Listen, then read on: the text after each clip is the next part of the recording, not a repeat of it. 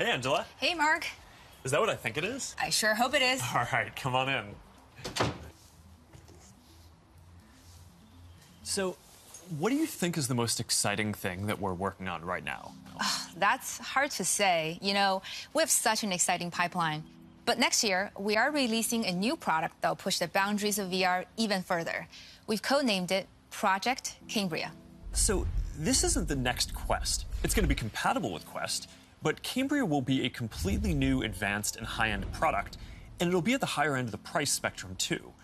Our plan here is to keep building out this product line to release our most advanced technology before we can hit the price points that we target with Quest. All right, so let's talk about some of the new advances here. Yeah, sure. There's a ton of new tech going into Cambria.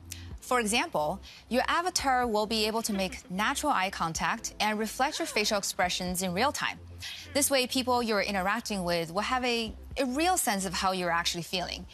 It does mean building more sensors into a form factor that's comfortable to wear for a while. And because we want VR to be for everyone, we also have to make sure avatars represent a diverse set of human facial features and skin tones, as well as paying attention to things like glasses and beards that might get in the way of some of the sensors. So that's going to be a big step forward for social presence, and I'm really glad that we're focused on making it inclusive from the start. Now, what about unlocking more mixed reality experiences? I mean, imagine working at your virtual desk with multiple screens while seeing your real desk so clearly that you can pick up a pen and write notes without taking your headset off.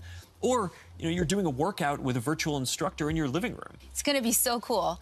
We're already seeing the potentials of these kinds of experiences today as people are building for our pass-through API. But with Cambria, we'll be taking this to the next level with high-resolution, colored, mixed reality pass-through. We essentially combine an array of sensors with reconstruction algorithms to represent your physical world in the headset with a sense of depth and perspective.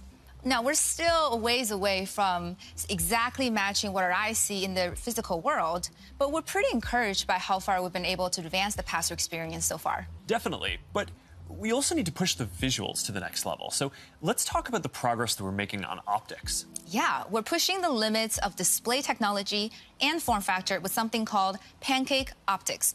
They essentially work by folding light several times over to achieve a slimmer profile than current lenses.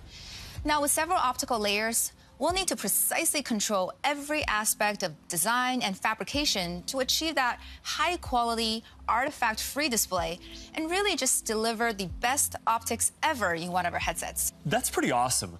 But let's make sure that we leave some of the good stuff for next year's release, too.